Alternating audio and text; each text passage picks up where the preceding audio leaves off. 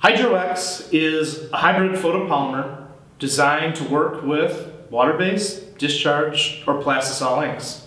It comes in two different options. You've got your Hydro-X red and your Hydro-X blue. Obviously, this one is dyed red, this one is dyed blue. Hydro-X blue typically will expose a little bit faster than the red version, while the red version typically will give you slightly better resolution than you can get out of the blue version. For shops that are using something like our LTS system, typically we'll push people towards the Hydro-X red to get that better resolution. Either version of our Hydro-X emulsion is going to work exceptionally well with LED type exposure systems. We've actually formulated the product to match closer to the LED output of that 405 nanometer range. It'll still work exceptionally well with traditional systems, metal halide systems. However, for the people that are using those LED systems, the Hydro-X emulsion will fit with that system very well. The Hydro-X emulsion, being that it's a hybrid photopolymer emulsion, you do not need to add diazo to still get the good water resistancy that you do with these products. With the Hydro-X emulsions in either version, typically I'll recommend coating the screens 1/1.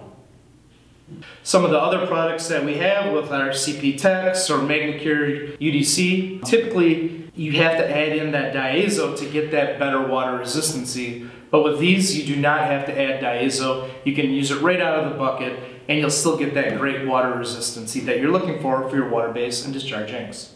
Like all of Chromaline's emulsions, Hydro-X reclaims exceptionally well.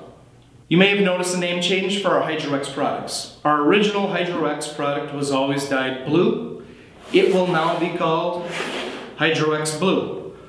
Our Hydro-X Z1, which is always dyed red, will now be called Hydro-X Red. Mostly this will help for confusion. I mean Hydro-X, Hydro-X Z1, what does all that mean? It really just means blue emulsion, red emulsion. So now with the name change, it's going to make things less confusing for you as a consumer to know exactly which products that you're getting.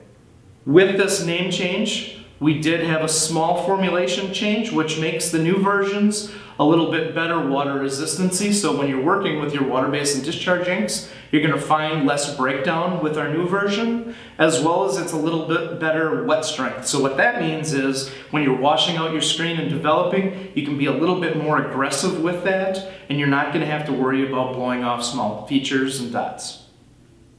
With our Hydro-X emulsions, you get the dual cure technology built into the one-part photopolymer system of the Hydro-X. So you get the water resistancy, you get the durability of those dual cures, but you don't have to add the diazo. You get to use it right out of the bucket, ready to use, so you can print with confidence every time.